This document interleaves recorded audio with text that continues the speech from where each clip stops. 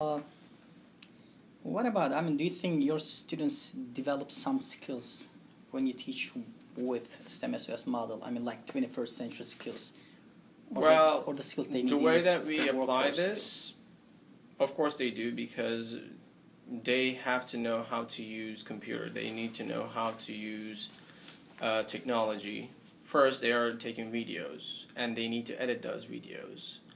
And they need to edit their website, which is not an easy thing. There are a lot of people in the United States right now, they can't even create a Gmail account. But those kids are creating a Gmail account, they're creating a website, they're changing everything about their websites, and everything belongs to them. So they are designing a website. This is one thing, and it is also explaining, developing their presentation skills, because that's not an easy thing. So this, for example, the website part is just one part, but we are going to participate into a lot of different STEM activities, like real-life activities, STEM expos. So they are presenting their projects to the visitors. So they are presenting and they're explaining everything to the people. Excellent. And over there, you don't only have educators, or you don't only have high school kids.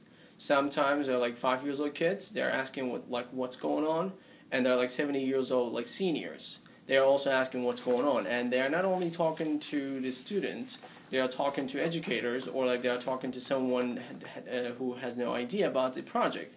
And whenever they do this again and again, you're realizing that they are changing the way the explanation depending on the visitor. If it's a kid, they are trying to simplify it. If it's a senior, or if it's someone who knows the subject, and then they are trying to explain it more in detail and more advanced. So it is really increasing their presentation skill, and for me that's a very, very important skill in a college and a society.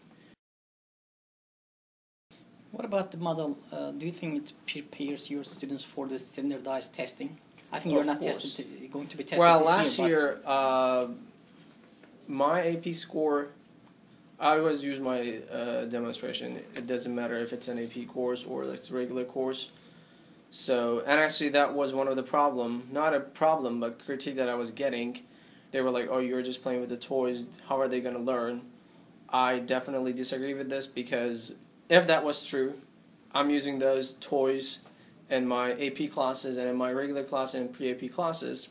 And last year, my pre-AP kids took STAR testing from physics and 100% passing rate. And last year's, thanks, my AP kids, I had 8 kids and 7 of them passed. And this year, from again AP, I had 12 kids and 11 of them passed. So that shows that you're not just playing. Yeah, if you're not just playing with the toys, they're actually learning something from those toys. Good to know. What about classroom management? Do you have any classroom management issue? To be honest, so far, not never, but a few cases about classroom management, because what I learned, what I've seen, like I said, whenever you have teacher communication well, then students talk about their experiences to you about sometimes other teachers, and I do not let them use any teacher name, but they are talking about what they have in classes and what it really gets them bored. So whenever they talk about those stuff, they are saying that we don't do anything. So whenever they don't do anything, whenever they do not wonder anything, whenever they see that they do not learn something in class, then they are more likely to make a problem. So but you're basically saying, because of STEM SOS, you don't experience that type of things. I can definitely say that, because every class that I have, they're wondering what's going to happen. What is this crazy guy going to do? So they are always wondering what's going to happen, because they're always going to see something new. They're always going to see a misconception in the class. So that is keeping them quiet and try to get them they're trying to learn. They're not trying to cause a problem, because they learn. They're actively learning. They are not just passive and just when is this going to end? They are always on task. They are all engaged. Yes. So they have something to learn, something to do. something to succeed. What about, how do you describe your classroom climate then?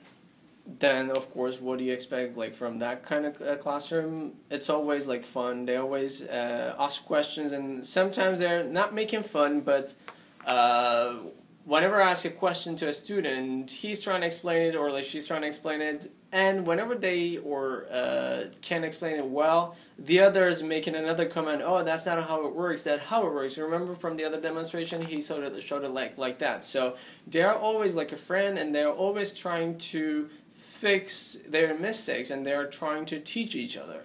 Then, because of your kind of positive classroom climate, so they are not afraid of asking questions or not making comments over others' answers. Yes, definitely. That they are free to talk, and they are not scared. Sometimes, of course, like not every single student do that. Of course, to be honest, like in real life, everybody's not like that confident.